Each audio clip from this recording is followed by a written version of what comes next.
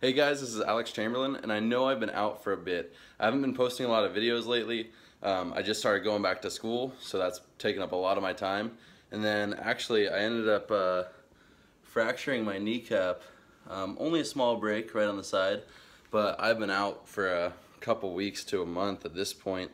I just got out of a immobilizer with crutches, so now I can walk, so I'm pretty stoked. But yeah, I'm pretty motivated to start making videos again, so I'd really like to get back at it. And I just wanted to say, just for a little precaution, I was wearing Specialized Atlas knee pads, the really thin ones that look like knee warmers, when I crashed. So I broke my kneecap through the knee pad I was wearing. They're not horrible knee pads, but I was just riding a really chunky place, Bidwell Park in Chico, and it didn't fare too well with my knee. So one of the main reasons I'm doing this video is I just wanted to tell you guys that I will not be riding my Pivot Firebird any longer. This Pivot has been an amazing bike, and I have no complaints with it. I mean, suspension is probably the best you'll find on the market. Pedals, it's like what everyone else says, pedals phenomenal, but the descents are where it's all about. This thing loves to get rowdy. So the only reason I'm really switching is to try out a 29er, but you'll probably see me back on a Pivot when they release a long travel 29er. They just need to get on that, you know? So yeah, I just wanted to let you guys know that nothing against the Pivot. It's been phenomenal. I think it's just about time, and especially since I'm out for like a month and a half to 2 months, I thought it'd be really fun to have this new project with a new bike. And yeah, I'm just really stoked on getting on big wheels again. So trying out the 29er. I'm gonna keep a lot of the Shimano components that are on this bike, but I'm trying out a few new things. And yeah, I think you'll be pretty stoked on the outcome.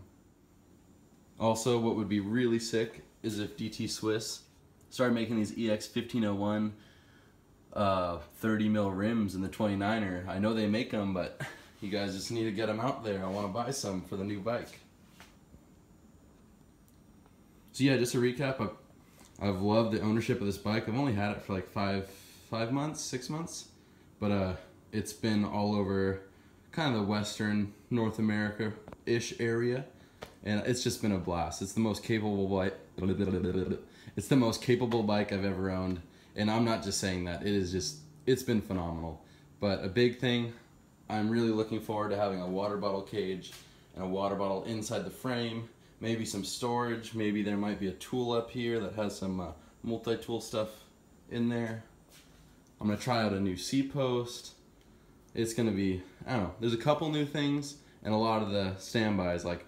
You gotta keep the XTR cranks. You know I love aluminum cranks. I love aluminum wheels.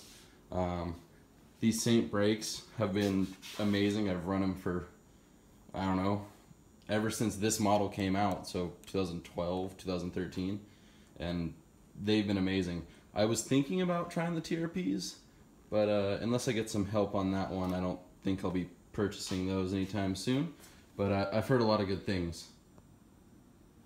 But yeah, I just wanted to update you guys. I'll be on a new bike, and down in the comments below, guess what I got? Just so you know, it has a 170 mil fork on it, and it's a 29er. So throw down in the comments and see if you guess what I actually got. I look forward to showing you the build, and I'll probably release it in parts because I don't have all the parts right now. I have probably 80% of them, but every time I install a part, I'll post a video. So definitely look forward to that, and subscribe so you can get those notifications. And then also that bell actually matters apparently next to the subscribe button. So I would press that so you actually know what's happening on the channel. But thanks for watching, and I can't wait to make more videos for you guys. Cheers.